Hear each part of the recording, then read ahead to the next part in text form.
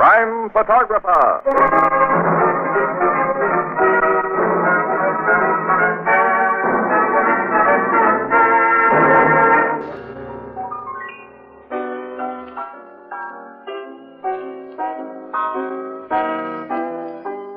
Oh, hello, Miss Williams. I was just telling Casey. Hello, Annie. What have you got there? Hi, Ethelbert.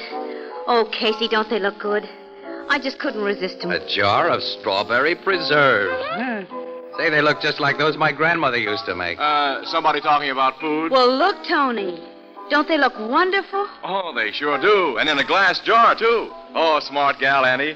See the anchor and the H on the bottom? This jar was made by Anchor Hawking. Anchor Hawking, a great name in glass.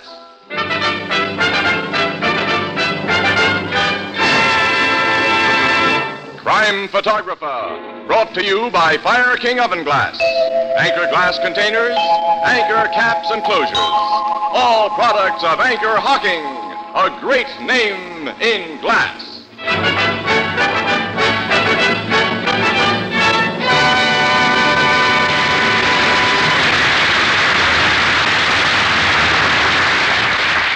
Good evening, ladies and gentlemen. This is Tony Marvin. Every week at this time, the Anchor Hawking Glass Corporation brings you another adventure of Casey, crime photographer, ace cameraman who covers the crime news of a great city. Written by Alonzo Dean Cole. Our adventure for tonight, The Handkerchief.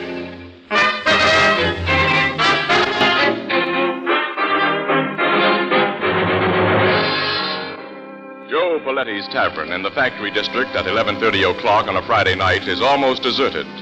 Behind the long bar, two white-coated bartenders are busily polishing glasses, while Joe Paletti himself, a jovial-looking fat man, checks his cash register. The street door opens and a huge uniformed policeman enters. Evening, Joe. Ah, Lieutenant McHugh. Hi, Mac. Hello, Lieutenant. Bill, Andy. Say, where's your other barkeep tonight, Joe? Gus? Oh, he was not feel so good. I told him go home and lie down. But he'll be back on the job at 12 o'clock when the rush starts. This is the night of your big rush, isn't it? Friday's payday at the factory. Yeah, 5 minutes after 12 o'clock, everyone who's quits work at midnight comes in to cash his paycheck.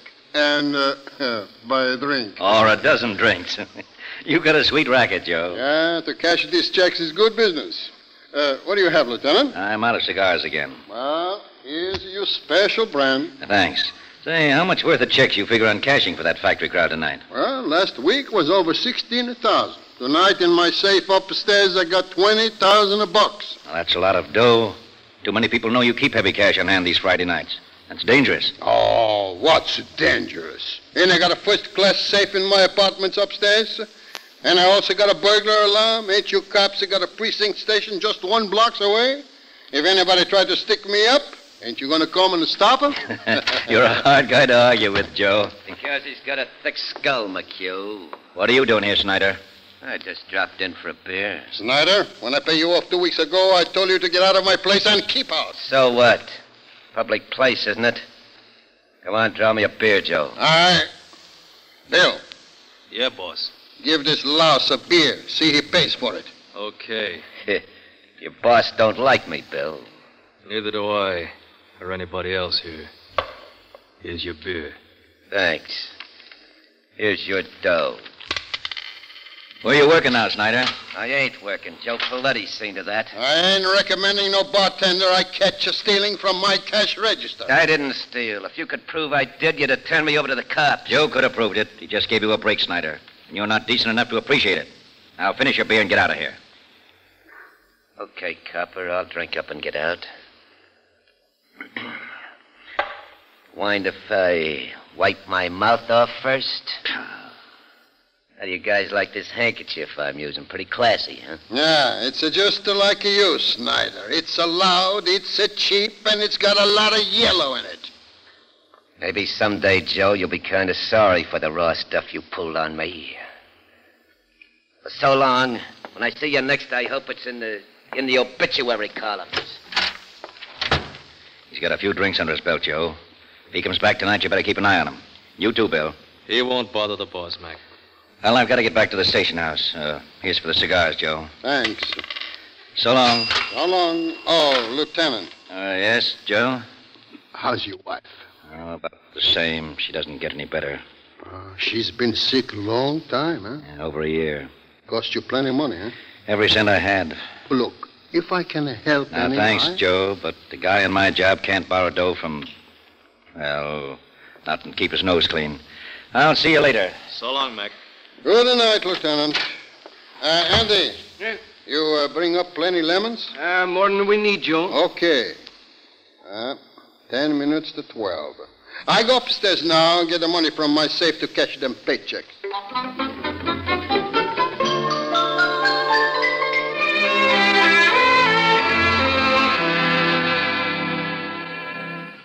When is Gus supposed to get back here, Bill? 12 o'clock, Andy. I hope he gets here. We need help to handle that factory mob. Gus won't let us down.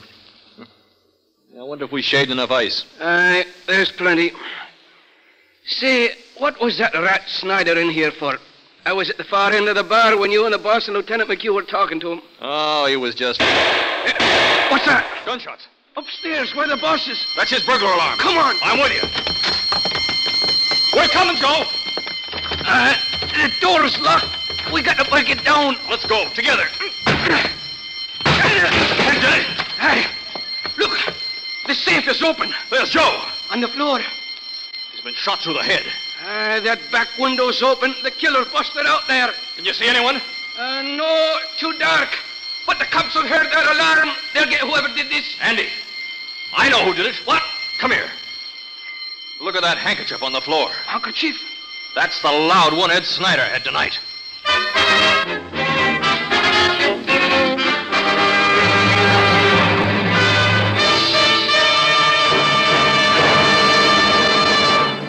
Now that Labor Day is past, it might be well to take stock and see what new equipment you need in your kitchen and dining room. Here's a suggestion.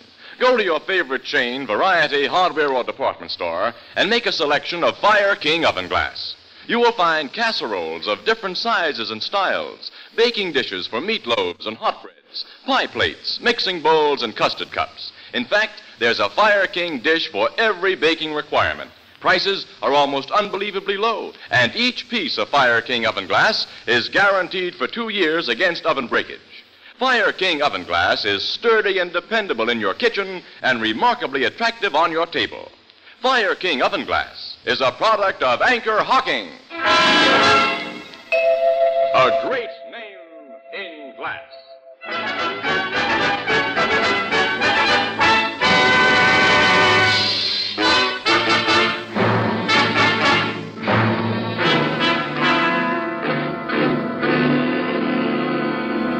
All right, now, Bill, if you and Andy will take another pose in front of that door you busted open after you heard the shooting. Like this, Mr. Casey? Yeah, that's fine, yeah. Hey, you get in this shot, too, Gus. Well, I didn't get here till after poor old Joe was killed, Mr. Casey. Well, that doesn't matter. You're one of the bartenders. Stand next to Andy, huh? Okay, all right. All right, all face the camera now. Hold it.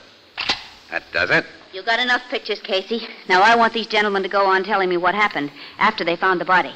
Well, we told you about all there is to tell, Miss Williams.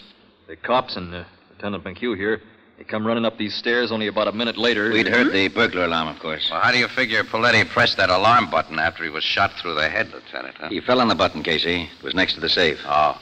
But you policemen didn't catch the killer, Lieutenant.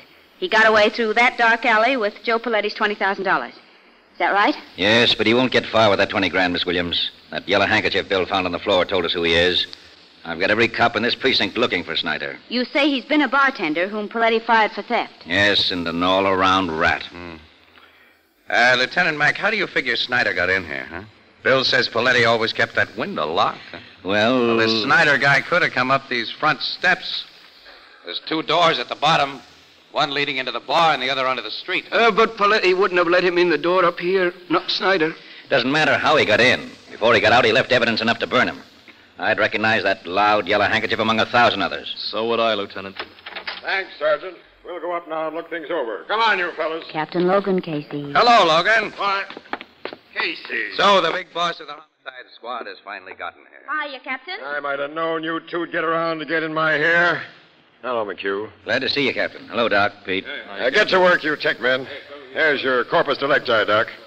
Lieutenant McHugh, your sergeant downstairs, has given me the general layout. It's open and shut on this guy Snyder, huh? As far as I'm concerned, there's his handkerchief. Bill, the head bartender here, identifies it, too. 100%. Yeah. Not many guys that carry a loud-colored handkerchief like that. It's a cheap handkerchief, Logan, which means a lot of guys probably carry them. Casey, you must have all the pictures you need by this time. Go back to your paper with them and don't bother me. Ann and I have got to stick around for the payoff, pal. Well, sure. We're waiting for Snyder to be brought in. All right.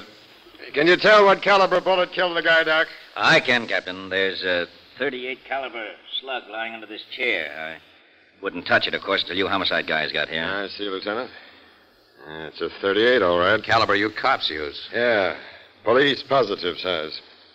Lieutenant Mack, Yes, Casey? where did this guy Snyder carry this handkerchief you saw him use tonight? You remember, Bill? Yeah, sure, in his coat, the breast pocket. I remember him tucking it back there. Huh? Why do you suppose he took it out of his breast pocket and dropped it here? As a definite lead? Well, I don't know. Maybe Paletti's last act was to yank that wiper out of Snyder's pocket. That's possible. Lieutenant, you were in the precinct house when the burglar alarm went off, huh? No, I was out getting some air around the corner. Alone? Yes. Why? Just wondering. Nobody ties Snyder up with his handkerchief except you and Bill, Lieutenant. Say, look here, Captain. You're not getting the wild idea that maybe... Until I have more than this handkerchief as evidence against Snyder, I'm going to investigate this job from every angle. But you can't possibly think that Captain Logan, Yes, Feldman? we've got Snyder. Bring him up here. This I get pictures of. Okay, Snyder, get moving. Come on, you. Okay. You don't have to yank my arm off. So, you're Snyder. I ain't trying to say any different. Hello, McHugh. You tried to get away with a little murder tonight, didn't you, Snyder? The smug who pinched me gave me the idea that's what you'll try to pin on me. Prove it if you can. Shut up until you're asked to talk. Yeah, okay, copper.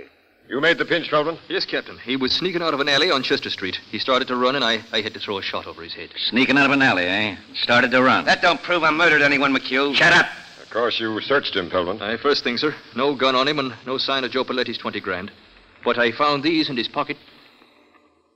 30 caliber cartridges, huh? That's all we need, Captain. 38.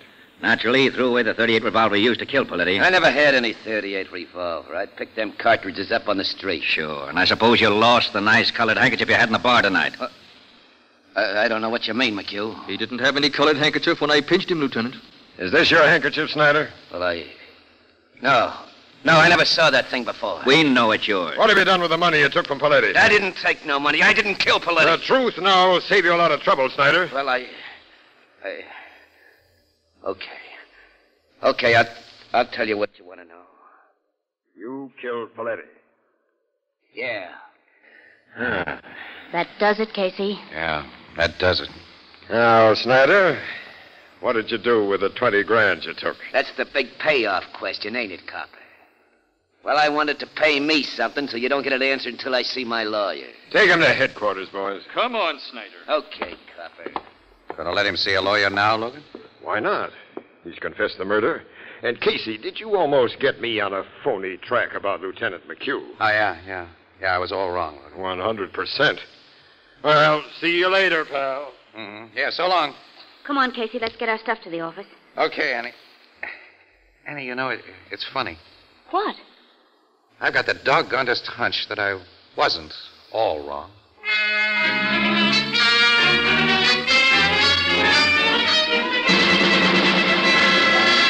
The whole thing is blown up in my face, Casey. Snyder didn't kill Paletti. Calm down, Logan, and tell me about it. The lawyer Snyder insisted on seeing came in at noon today with 7 reputable witnesses. Witnesses to what? To a perfect alibi.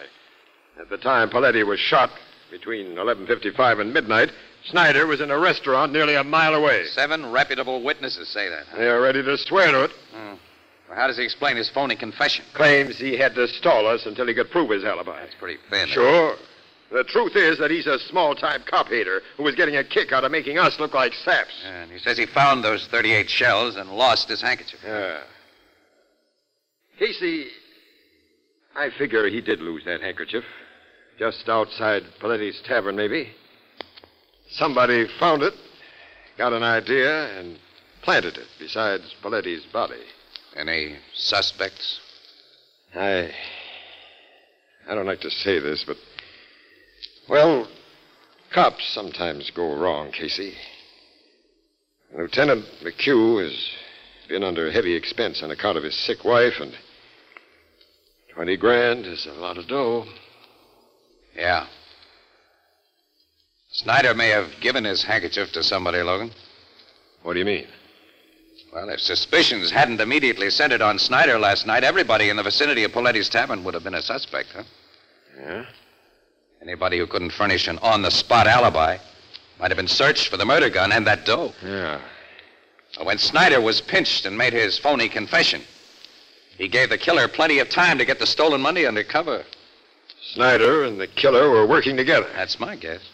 I think it's the right one. I'll have another talk with that rat Snyder. No, pal, don't. Let him go. Let him go? Yeah. With the idea that he's gotten away with it. But tail him, Logan, day and night.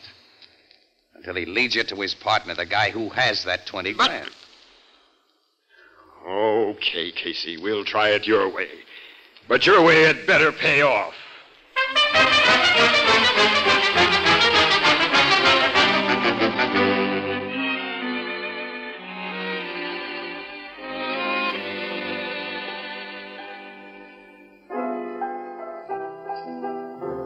Good night, Mrs. Wheelbreaker. The strangest darn people come in here sometimes. Yeah, well, don't look at us when you say that, pal. Casey! Hello, Miss Williams. Hello, Ethelbert. Say, I've been wondering when you two had come in. Anything new on that Poletti murder? No, not yet, Ethelbert. You know, I take a personal interest in that case, being as how it happened to a bartender, a brother professional, as you might say. Captain Logan's detectives have been shadowing that Snyder guy for 3 days now. They sure have. They know what he's done every single minute. He hasn't made or received any phone calls or made contact with anyone who might be a logical suspect. Or at least he hadn't up to noon today when Logan showed us the latest report on him. It's nearly 6 o'clock. Maybe something's happened since. Logan would have let me know if it had. Maybe your idea about Snyder was wrong, Casey. Listen, that's what I'm hearing from Logan. Now, don't you start pulling it. Give the idea a little time, huh? Well, gee, I didn't mean... Oh, Walter, will you... Never mind, Ethelbert, never mind. I'll get it. It's probably from me anyhow. Excuse me, Annie. Sure. Blue note. That you, Casey? Yeah. I thought it might be you, Logan. Anything new? Get into that jalopy of yours and come to Spring Road off 200th Street as soon as you can make it. Well, there's nothing but woods out there. Oh, yes, there is. There's something I want you to see, smart guy. What's that? The dead body of Snyder.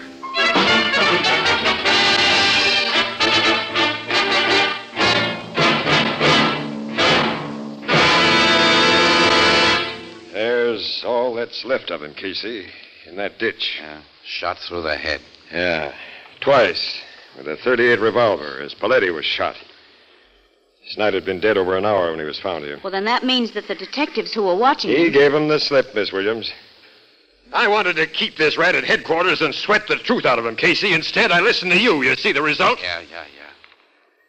You mind giving us some of the details, Logan? I'd be happy to tell you all I know. You may have another bright idea. Don't rub it in, huh? I'm sorry. This is my fault, not yours. Huh? Say, Logan. I hope you'll have an idea to give me a different idea than I have. Hey, pal, are you sick? Here's what happened. At 3 o'clock this afternoon, Snyder was walking up Crosley Street with one of my guys behind him when he suddenly hopped into a Ford sedan, parked at the curb, and got away. Huh? Another guy was at the wheel all ready to go. I think the driver of that sedan was Snyder's partner in the Poletti murder. I'm still riding with your theory about that. And he killed Snyder because... He didn't want to share that 20 grand with him. He wanted it all. Or because he knew Snyder was being trailed. Snyder was dangerous to him. Yeah, that fits, too. Yeah. Obviously, he and Snyder met by appointment, Logan. Snyder expected him to be waiting in a car at that time and in that place. Sure. Well, then your killer is someone Snyder talked to since you turned him loose. Yep. You checked on everyone Snyder talked to? Yeah. There hasn't been a logical suspect in the bunch, Casey, until today. You mean he talked to somebody today? Yeah. Several hours before he got into that sedan. Who? Lieutenant McHugh. McHugh? Captain Logan. From the first, I've figured McHugh might have killed Poletti, but I've never really believed he did. You believe it now? He needed that dough, Casey, all of it, for his sick wife. He's a cop. Paletti would have opened that upstairs door for him. I've known Mac a long time. He's been a good guy and a good cop. Logan, where did he and Snyder talk today? Outside of Paletti's tavern? Paletti's tavern? Yeah. Snyder had the nerve to go in there and ask for a drink. That's all he had a chance to do. One of the bartenders grabbed him and threw him out of the joint. Lieutenant McHugh came along just then and helped him out of the gutter. Then they talked? Yeah, for 2 or 3 minutes, walking up the street together. And McHugh went off duty soon afterwards, and he didn't go home. He could have met Snyder in that sedan. It looks like McHugh all the way, Casey. How close was your detective when Snyder was given the bum's rush from Paletti's? Oh, he'd only just followed him inside the joint. It happened that fast. Which bartender gave Snyder that rush act? It was Andy. Oh, Andy. Who was in the bar downstairs when Paletti was killed upstairs. He couldn't have been Snyder's partner. Oh. Your man's sure it was Andy, huh? Well, he didn't have time to ask for names, but the description he gave me is Andy's, tall, with dark hair. Well, Bill is tall, but he's bald. Well, Gus has dark hair. Oh, but he isn't tall. Say, your guy got only a quick look at that bartender. Yeah, but he couldn't be wrong about it. Wait a minute, Logan. A medium-sized guy looks tall when you see him beside a very short guy. Now, Snyder was a shrimp, and Gus hauling him around by the collar would look like a 6-footer. But Gus! Paletti would have unlocked that upstairs door for Gus, Logan. He was a trusted employee. Gus didn't report for work until after Paletti was killed. Casey, you're right. Let's get Gus and go to work on it. He's a tough cookie, Logan. You'll never break him. I'll make him talk. I don't think you will. Look, Logan, can I stick my neck out again? Casey, I'll listen to anything now. All right. We'll take Gus for a little ride. A ride? Yeah. But not in a police car this time. We'll use my jalopy.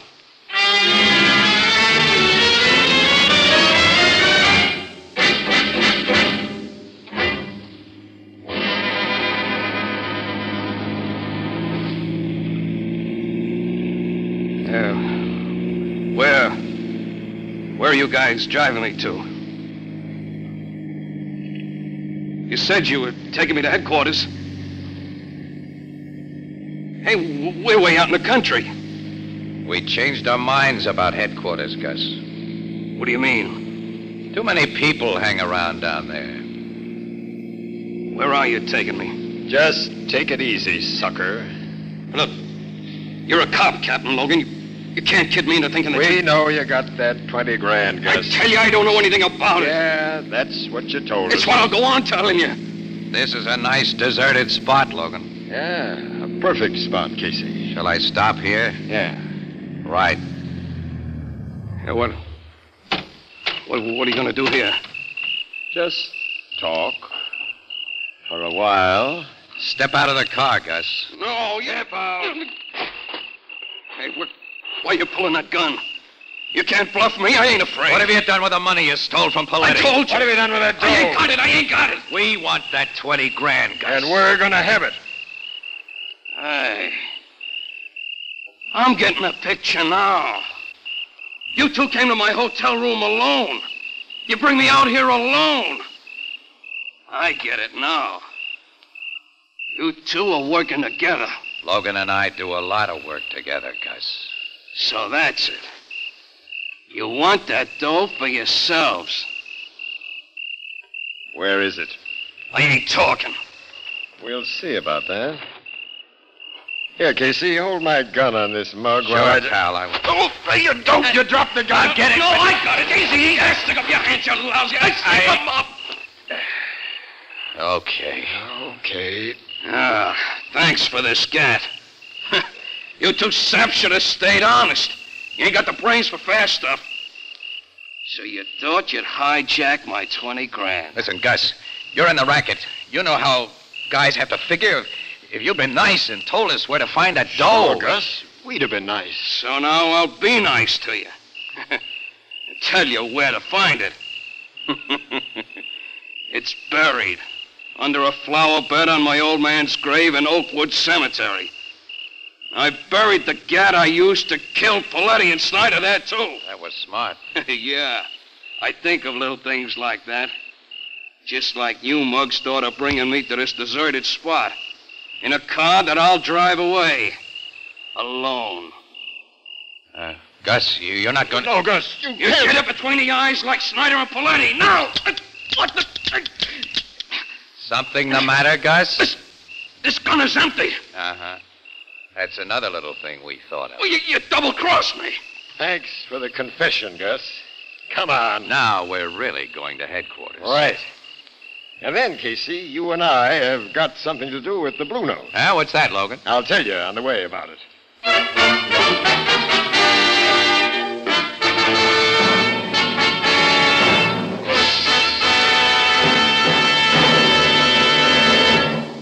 The present low cost of glass containers and the fact that they can be used so economically to protect the flavor of food products of all kinds is due in no small measure to the pioneering work of the Anchor Hocking Glass Corporation. The advantages of glass are many and obvious. Glass lets you see what you buy before you buy it. Glass containers are easy and safe to open. Glass won't affect flavor or aroma. Anchor glass containers and tamper-proof anchor caps, so widely used by the food packing industry, are products of Anchor Hocking. A great name in glass.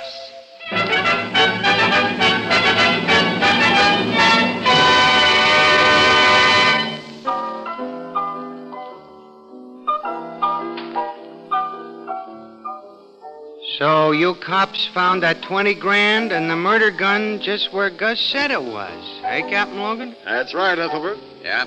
Gus figured he had no reason to lie to a pair of dead pigeons, as he figured Logan and me to be. Well, I'm certainly glad that a disgrace to the bartending profession like he was is going to get what he deserves. Hey, by the way, Captain, what brings you here to the Blue Note tonight? Ethelbert, Casey and I want a box of the best cigars you have in the place. Yeah, we want you to send them to Lieutenant McHugh, Ethelbert. Here's his address here. Well, sure, but Casey, why are you and Captain Logan, head of the homicide department, sending cigars to a cop?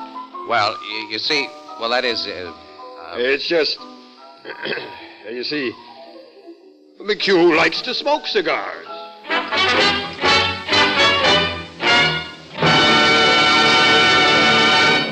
Crime Photographer is directed by John Dietz and stars Stotts Cotsworth as Casey.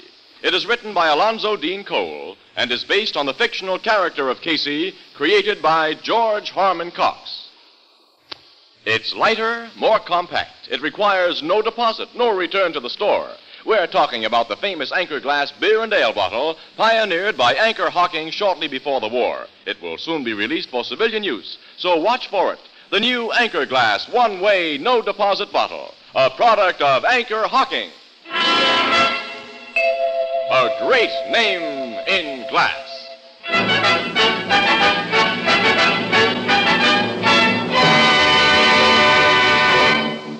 Our cast features Miss Leslie Woods as Anne, John Gibson as Ethelbert, Bernard Lenrow as Logan, and the Blue Note pianist is Herman Chittison. The original music is by Archie Blyer. Crime Photographer is brought to you each Thursday at this time by the Anchor Hocking Glass Corporation of Lancaster, Ohio, and its more than 10,000 employees. Anchor Hocking. A great name in glass.